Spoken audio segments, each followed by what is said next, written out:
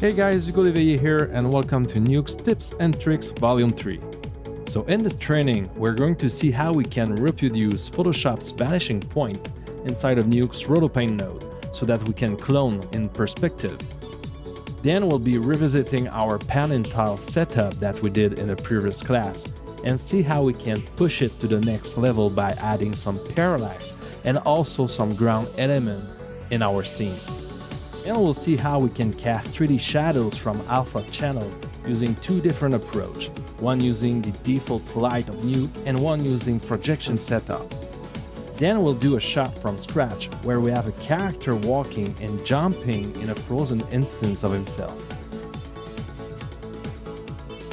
We'll also see how we can use the spot meter of Nuke in the viewer to evaluate the density of the light in our shot. We'll also see how we can correctly clone a moving plate without affecting the quality of the image.